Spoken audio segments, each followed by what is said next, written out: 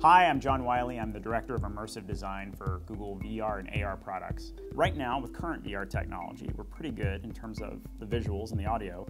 But what about the other three senses? After exploring automated technologies using robotics, we found that we could actually achieve a better quality simulation with well-trained humans. We call them Haptic Helpers, and they can simulate a wide range of experiences. Things like smelling perfume, reading a book, sitting by a fireplace, or even petting a dog. Figuring out how to simulate such a range of experiences has been challenging but rewarding, and our helpers' inventiveness cannot be overstated.